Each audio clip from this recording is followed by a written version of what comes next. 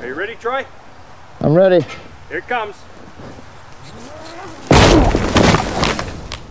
If I told you that this guy was training to fight a bear, would you believe me?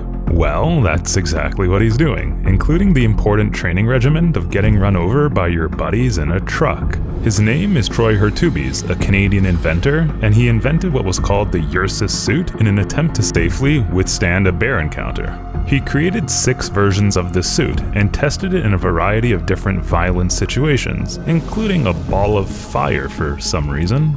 But his team ran into a bit of a problem. The suit was too slow to actually get close to a bear, and when they tried to airdrop him near one, it just scared the heck out of the bear and it would flee.